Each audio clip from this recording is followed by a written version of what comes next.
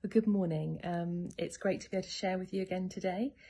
Something I found myself constantly saying over the last few weeks to individuals in group Zoom meetings, and I've been saying it to myself, is one day at a time. Just take it one day at a time.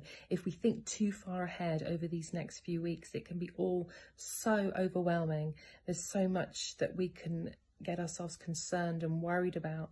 When will I see my friends again? When will I see my family? When will the kids be back at school? When will I get back to work? And for those that are still continuing to work, the key workers in this season, when will I be able to go to work and just feel safe? There's so much that we can be troubling ourselves with. But I want to take you to Matthew chapter 6 this morning, verses 33 and 34. And these are the words of Jesus. So Jesus says, "But seek first the kingdom of God and his righteousness, and all these things shall be added to you. Therefore, do not worry about tomorrow, for tomorrow will worry about its own things. Sufficient for the day is its own trouble."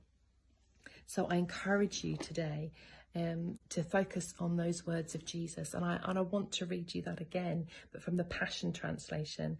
It's just different language, which I really like. "So above all, constantly chase after the realm of God's kingdom and the righteousness that proceeds from him. Then all these less important things will be given to you abundantly. Refuse to worry about tomorrow, but deal with each challenge that comes your way, one day at a time. Tomorrow will take care of itself." Refuse to worry about tomorrow, but deal with each challenge that comes your way, one day at a time. Tomorrow will take care of itself. So please make that choice today, that choice to refuse to worry about tomorrow. I'm not talking about being reckless and not planning and preparing for what's coming and what the things that you need to do, but to just be in that day, live in the day that you're in. Just do what you can manage today. Refuse to worry. Choose not to. Give it all to God. Lay it all before him. Have a great day.